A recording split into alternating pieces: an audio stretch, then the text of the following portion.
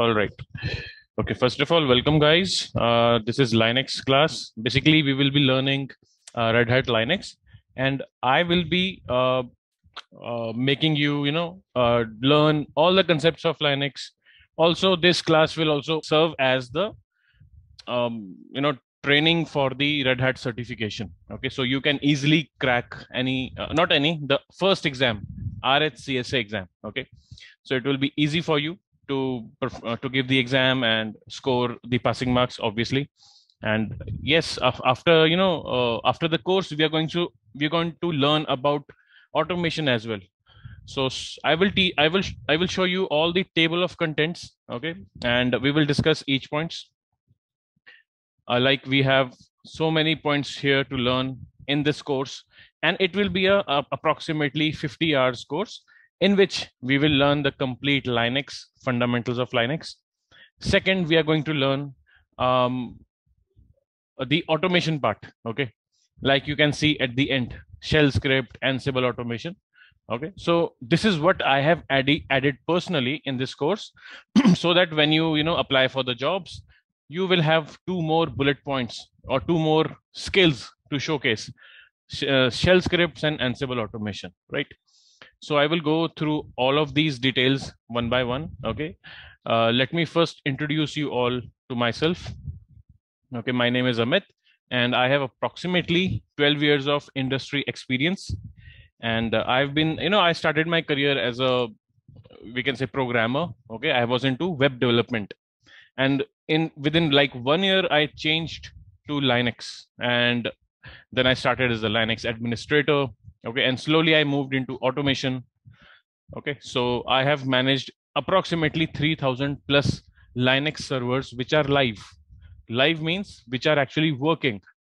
One example of live server, when you type, let's say, facebook.com, and you get the website opened, or maybe your app starts. Okay, you can log into the Facebook application. So that data is coming from the live servers, right? So the whatever data you are getting on your browser, on your phone, everything is coming from the live servers. So I have basically managed in my career approximately 3,000 live servers, not parallelly, obviously, one by one. Maybe there was some automation activity, maybe there was some troubleshooting which I have to do, like that. All right. And I am also certified in Red Hat related certifications, like RHCSA and RHCE. So basically this course is for the preparation of RHCSA. RHCSA means Red Hat Certified System Administrator. Who is Red Hat? I will explain you in the upcoming slide. So Red Hat Certified System Administrator, and once you clear RHCSA, you are eligible for RHCE, and RHCE is Red Hat Certified Engineer. Okay, so the person who is RHCE will be able to perform automation. Okay, so RHCE is bit advanced. You need to learn complete automation with complete Linux. Okay, and again, together it's like 100 hours of course. Okay, so RHCE is 50 hours, RHCSA is 50 hours, like that. All right, so let me reiterate. We are going to learn RHCSA. This is the preparation for RHCSA, and it will be a 50 hours course. Okay, so yeah, so let me tell you the table of contents. Then we will move on to what is Linux. Why are you actually here in this class? Okay, why do you want to learn Linux? What are the benefits, like that? Okay, so in the end of the session, we will discuss about the exam pact, right? What is the pattern of the exam? So I don't reason them. Okay, so what is the pattern of the exam, and how to practice exam, stuff like that.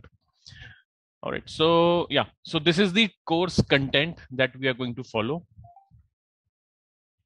And yeah, so this is all from the RHCSA. Okay, so these are this course content or table of content for RHCSA. First of all, we are going to understand the basic commands which are used in Linux operating system. Okay, then how to manage users, user management. Then third is configure local storage, which means uh, like you have a hard disk on a server and you need to create some partitions. So you can easily create partitions, you can easily manage multiple hard disks with this topic, with this configure local storage topic. Then create and configure systems, file systems like I hope you know, you might have formatted a pen drive in the past. Okay, like when you format a pen drive, the data is gone. Basically, formatting is reapplying a new file system. In Windows, it is like NTFS, FAT32, right? Similarly, in Linux, there are some file systems. So we are going to learn about those file systems, when to use what, and it's like very easy, just 2 commands, but fundamentally we need to know everything. Operate running systems, for example, process management. Okay, this is the one main part in running systems, operate running systems topic. Process management, how to identify the CPU usage. Okay, is your CPU usage going 90%, 100% like that? So we need to track that. Just a second. Yeah. Okay, and how to tune your server for performance. Okay, or we can say manage tuning profiles. So there are several profiles available which you can set on a server. Okay, so all those things we will check in this topic. Next is deploy, configure, and maintain systems, which simply means installing something, removing something, update your operating system, like that. And we will also check web server, NFS server, like that. Next, manage basic networking. Obviously, we need to set IP address and all the other details when we are working on a server. So how to do it? It's very easy. Okay, and with this, we are also going to learn about firewall. Firewall is what? It is used to filter network traffic. So in Red Hat Linux operating system, we have a software-based firewall, and with the help of commands, we can manage it.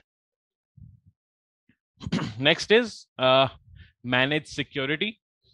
In Linux, there are 2 important modules which are called firewall and SE Linux. SE Linux means security enhanced Linux. Okay, so these are 2 different softwares which work inside the operating system and which make the operating system more secure. We are going to learn about these 2 systems. Okay, and next is managing containers. Again, container is also a very good topic when it comes to DevOps. Containers is a must. Okay, so with Linux, you are also going to learn containers. Okay, and all the fundamentals as well. Okay, so the course content officially ends here till managing containers. But from my side, I have added 2 more topics. The first one is create simple shell script. Shell script is a kind of a code which you are going to make for your own use. Okay, let's say you need to connect to 100 servers and update them. So normal procedure is log into server number 1, update, log into server number 2, update, right? This will take maybe 2 days, maybe 3 days. But with the help of shell script, you can automate this. You need not to log in anywhere. Your shell script will do all your job. Okay, so this is create shell scripts topic. Next is Ansible automation. To be able to build a shell script, to create a shell script, you need to have a certain level of programming skills, not advanced, maybe beginner. Okay, you need to have understanding of variable, you need to have understanding of how things work in a program, like that, for loops, if statement, like that. Okay, but it gets complex for the non-programming background people, right? So for that, there is another tool from Red Hat. It is called Ansible. Again, it is used for the same purpose, for automation. Although it is more simpler, you need not to have any programming skills. You just need to remember the Ansible rules. There are some rules. Okay, just remember those rules. That's it. Obviously, we are going to touch and see if you dedicatedly learn shell script, it takes 25 hours to learn shell script. Okay, and if you dedicatedly learn Ansible automation, it will take 50 hours. So what I have done is I have prepared the course in a way that within like 2 days or maybe 3 days, you will be able to learn shell scripts, maybe 3 classes, and within like 2 or 3 classes, you will be able to learn Ansible automation. Okay, please keep in mind it is not the complete course. I am just introducing you all to these automation techniques, so that's it's a starting, it acts as a starting point for you all. Okay, officially it's not part of RHCSA. If you don't want to learn this, it's okay, but it will be in your favor if you learn this. Okay, so you can mention shell script and Ansible automation in your CV as well. Okay, add it as a skill in your online job portals. Okay, so this is not the complete course, but I'll tell you like how to install Ansible, how to configure it, and how to start your automation. We will we will discuss multiple automation scenarios, practical ones. Okay, in both the cases. Okay, so any questions till now? You can unmute yourself and ask. So just a question. Yes. You said about SE Linux. Yes. So what is SUSE Linux and SE Linux? Okay, so SUSE Linux is an operating system. All right. Okay. Let me write it here. So you're talking about SUSE Linux, right? Right. So SUSE Linux is a operating system, but when OS, but when we say SE Linux, it is a security module. Okay. Okay. So is it a package? Yeah, SE we Linux? can say it's an application. Yes, it's a Okay. package. Okay. Yeah. So SE Linux is available in Red Hat Linux, not in SUSE Linux. Okay. Okay. So what is Fedro and Debian? What are they? That Okay, yeah, let me tell you everything. Basically, I was coming to that part only. Okay, so I'll cover your question in this slide. All right. So the next slide is like, what is Linux? So right now I'm going to tell you about two things. Number one is Linux. Okay, what is Linux? And then what is Red Hat Linux? And then again, what is Fedora? And let's say Ubuntu or maybe Kali. Okay, so there are so many Linux versions available. What are those? Okay, let's start with this Linux term first. So Linux is just another operating system in the market. Okay, this is a kind of a hobby operating system or a hobby project of Linus Torvalds.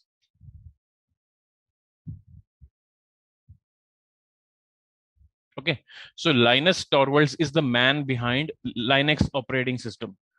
So back in the days when Linus Torvalds was in college, he's actually a programmer. When he was in college learning programming, so he decided to create his own version of operating system. Okay, at that time, Unix operating system was very popular. Unix, it was created by AT&T. Okay, it was created by AT&T, and it was very popular operating system. It was based on C language. All right, so it was very efficient. It was most in the demand was very high for this operating system. So at that time, since Unix was very popular, so Linus Torvalds thought of creating his own version of Unix operating system. We can say the clone of Unix. Okay, so he knew that it is based on C language, and he was also well aware about C language, how to use it, how to create programs like that. So after learning the fundamentals of operating system, he started with his project and gave the name Linux, Linux. Okay, Lin from his first name, Linus, and UX from the first two alphabets of Unix. Okay, so Linux becomes, this is how Linux word is, added to this operating system name. So Linux operating system, again, it is just a hobby project an open source hobby project of Linus Torvalds. So now what is open source? Open source means you as a developer, you can have full access to the source code. You Hello. can, yes. Sorry, sir. What is AT&T? AT&T is a very big company. Okay. Okay. So yeah. Linux, I just said like Linux is a open source operating system.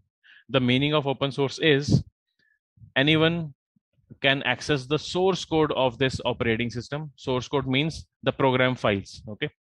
And download the source code, modify the source code, and redistribute the operating system with a different name, okay? So like Ubuntu did. Ubuntu downloaded the source code of Linux, okay? Let's say Ubuntu. So download the source code, okay, make some modifications, modify, and then redistribute. Redistribute by a different name, and the name they choose is Ubuntu. Okay, so this is how in the market you see so many versions of Linux: Ubuntu Linux, Kali Linux, Mint Linux, Fedora Linux, like that. Okay. Similarly, there is a company called Red Hat. They also did the same. Red Hat downloaded the source code, modified it, and redistributed it with a different name. And the name they choose is Red Hat Enterprise Linux.